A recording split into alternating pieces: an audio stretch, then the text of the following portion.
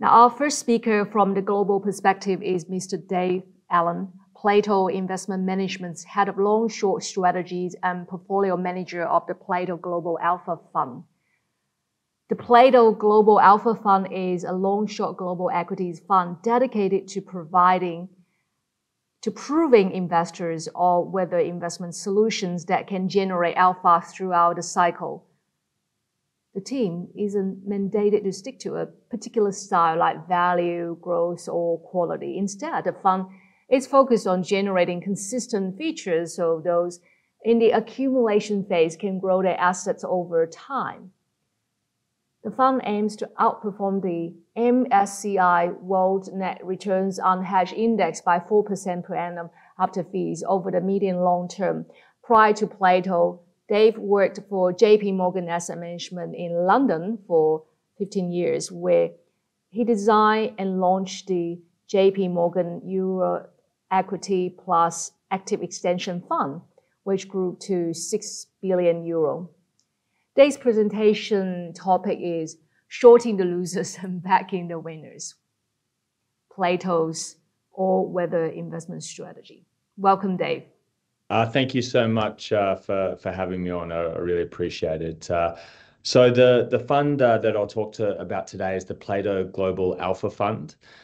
So this strategy has MSCI World benchmark and is suitable as a core allocation for your equity exposure or a satellite allocation.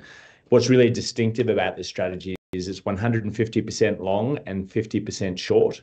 What does that mean? Well, it means we've got 50% more firepower for our best ideas, but we've also got 50% short that gives us the ability to make money through the companies that are going to underperform. And in this environment where rates are going through the roof, companies that have been limping along and never making a profit are really being found out. The performance to date have been very strong in last year's value-dominated market and then this year's growth-dominated market. We're actually outperforming the MSCI World by almost 9% per annum since the strategy was launched.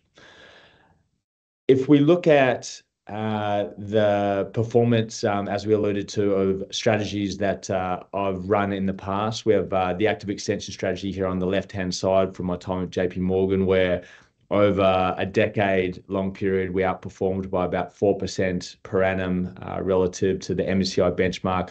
On the right-hand side, this is a long-short, actually a market-neutral hedge fund strategy where we generated an annualized alpha of around 10% per year. So we have a fantastic Plato, we've got 10, 11 billion of assets under management, and we're sort of known and loved for the Australian income strategy.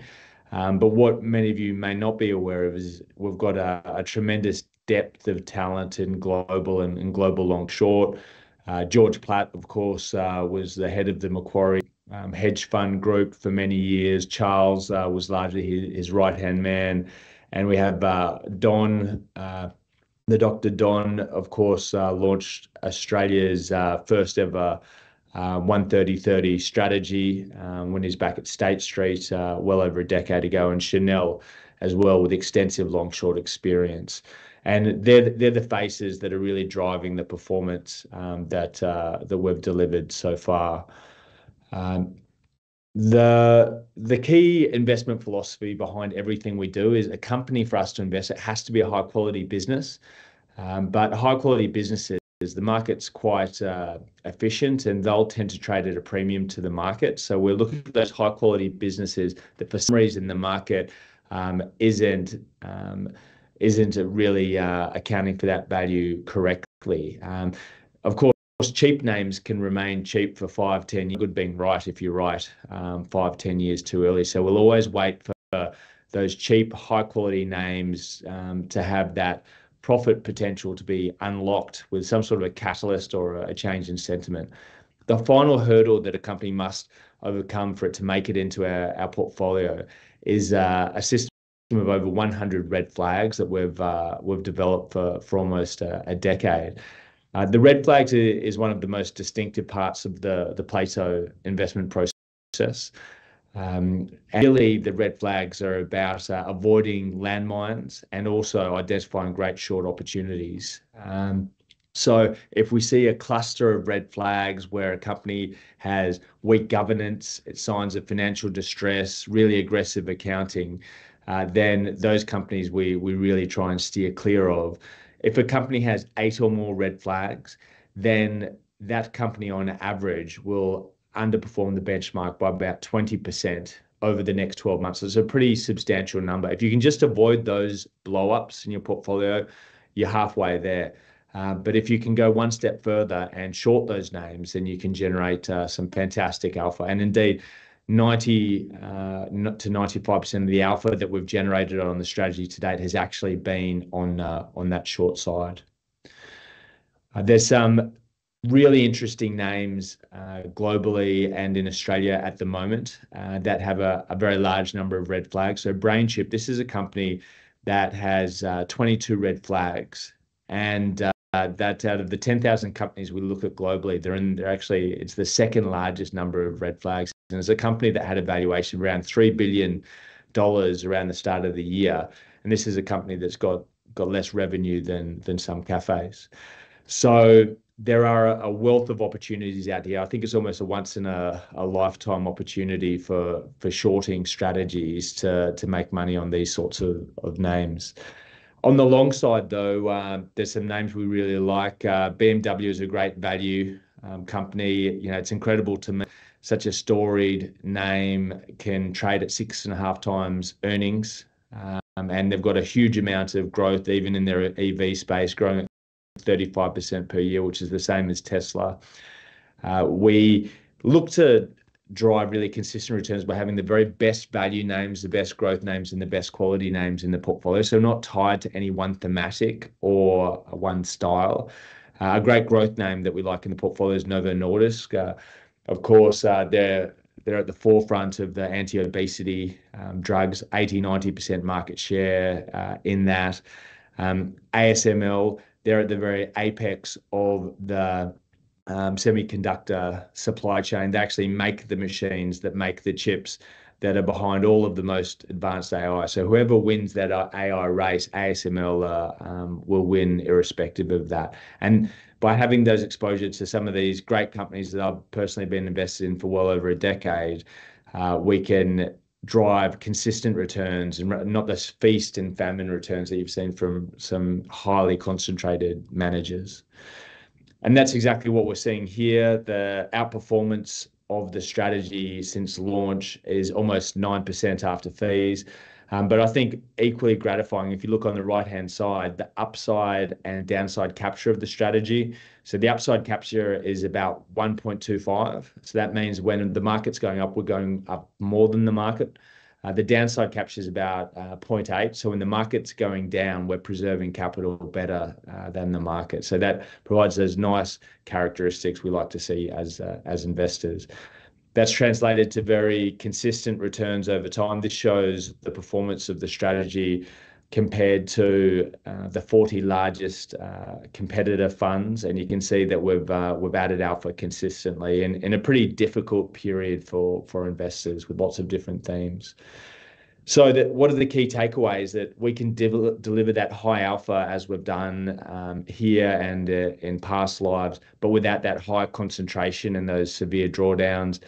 The focus really on that all-weather performance, whether it's a recession or whether it's a growth market, where we're not looking to make excuses, we're looking to make returns irrespective. The red flags are absolutely critical within that to avoid landmines on the long side, but B, really drive alpha on the short side. And ultimately, that's all contributed to some very strong performance in quite a challenging period for markets. Are there any questions that you'd like to go through? Yeah, thanks, Dave. Absolutely. There are a few questions here. The first question we have is around AI. So we know that there is a lot of hype surrounding AI at the moment. So how are you looking at AI?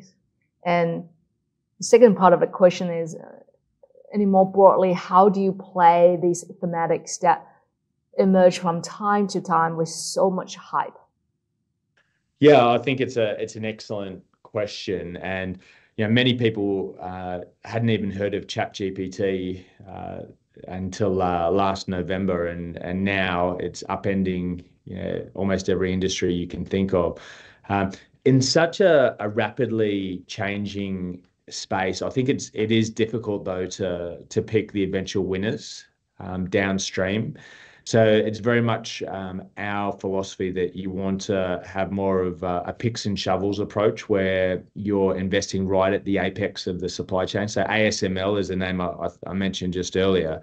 They make the deep ultraviolet lithography machines that are critical to every single AI process in the world.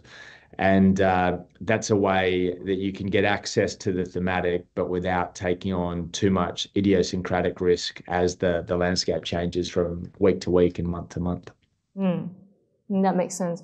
And can you touch on why you do think investors should consider allocating to a long-short strategy as opposed to just all long only? Yeah, like another good question, I think. Outperforming consistently with a purely long only strategy is difficult. If you want to generate income, long only is perfect. It's the perfect vehicle for that. But if you want to generate alpha, long only is almost like going to war with a water pistol. It's hard yakka. Say that you identify that a company's fraud, all you can do is not hold it. But the second you can be long short, you've taken off the handcuffs and you can generate a huge amount of alpha on the short side. And this environment where there's a lot of dispersion between your winners and your losers, companies are being found out that had lofty valuations that are being torched by rapidly rising rates. It's a great environment for long short, without a doubt, and we've definitely had that tailwind behind us in generating the strong performance that we have. Well, thank you, Dave. Great to see you. Take care. Thank you so much.